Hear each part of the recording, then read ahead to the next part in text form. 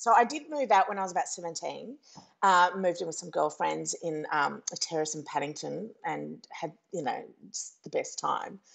But How many my of you? Was there like 6, the same as Stiffy when he was doing it? No. There was only 3 of us. Yeah, well, that's good. But my parents were really smart because they wouldn't. I had no access to my account, my money.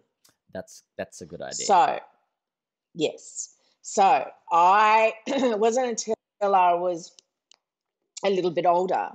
I think I was 19, and I was able to, and that was only due to my parents sort of, taking care of my that money. for you. All Yeah. Well, that's super great of them, because like you definitely see plenty of young actors who get the fortune of getting a big gig or whatever, and they suddenly get all this money, and then it just disappears, and then they finish the gig, and then that's it. So to come away with a place, that's amazing. Do you still have that place? I do actually. Yeah, I do. I'm hanging on to it with dear life. I love it. And I've lived there off and on all my life since the age of 19. Oh wow! Do you Airbnb it, or you rent it out or something at the moment? We have holiday rented it out, but we're renting it out now. Yeah, we renovated it when Kai was about 1 or 2. All right, what? That's an undertaking with a 1 or 2 year old. Oh no, we luckily Mum and Dad live around the corner, so we moved in with them, and while we renovated it, so it's a beautiful, beautiful little place. But going back to money, and earning money at a young age, it's really funny because Kai, my son, as you know, has decided he wants to get into acting. And he was very upset when he found out that we would be opening an account for him and he would not be having access to his money. So we had to have that conversation, him thinking, oh, cool, I'm going to be acting and I'm going to be doing acting jobs and, all that money. It's like, no. No, I think that's a good idea. Take after your parents in that way. Oh, absolutely.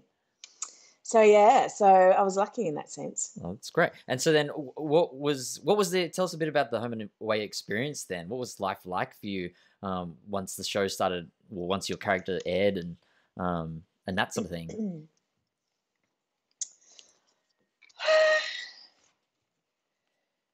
Gosh, I don't know. I mean, it was so long ago. I think for me, because I had done so much work beforehand, it wasn't so much of a big deal for me. Like it was, but I'd done so many guesties on other shows, like GP and A Country Practice, and all those sort of shows, that for me, because it started as a guest role, it kind of, do you know what I mean? Like it wasn't like, oh my God. Yeah. And for me, like, I wasn't going into it green. It wasn't such a big deal. I'm not throwing, I'm not I'm not, like, it was a fabulous experience. Don't get me wrong. Like, it was amazing, the opportunity, and I learnt so much, working on shows like, hold on, my dogs are attacking each other. Little intermission. We had to feed them early. Oh, right. No, they're good. Look, I'll show you. Look, girls. They love each other. They really do.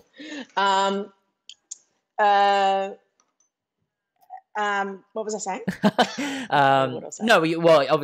During Home and Away, you'd that period was. What I was about to say was but also, working on shows like Home and Away and Neighbours, which there's only 2 of the kind. Yeah. There are 2 soaps in Australia. As you know, it is such it's such an incredible learning platform for anybody. Yeah. And when I say anybody, I'm not talking about just people who haven't acted before. I'm talking about people who, and even people that have just come out of drama school, or people who have just done, bits of work here and there. I'm talking about professional actors who have come onto our show, who have never done this platform before, and have been blown away by the speed that we work, you know, I mean, it really is incredible. And they say if, you know, you've done shows like Home and Away and Neighbours, then you can do anything.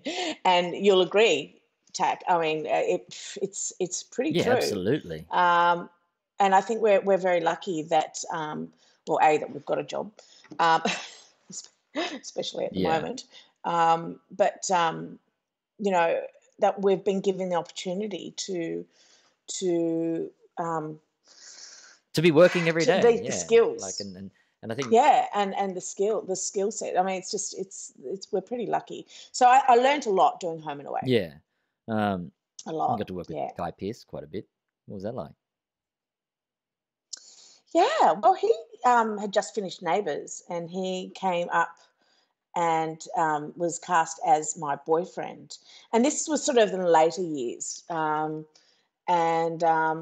I think he was only on the show for about 3 or 4 months, and then they killed him off. It was very, very sad. No, very sad. Aww.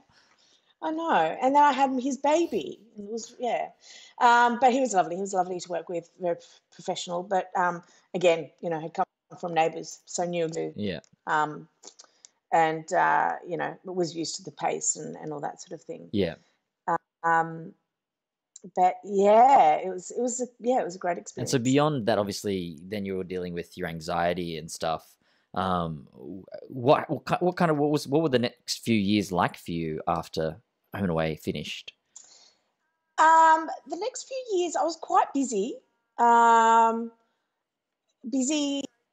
You know, lots of guesties on other shows. You know, a few films. Went overseas quite a lot. I was overseas a lot in my early sort of 20s. Where'd you go? I was in London because I've got a British passport, so I've got family there, so I've spent a lot of time over there, which is amazing. So I spent heaps of time there. Spent a bit of time in France. But things started to slow down. I mean, things did start to slow down because I was one of those sort of people that,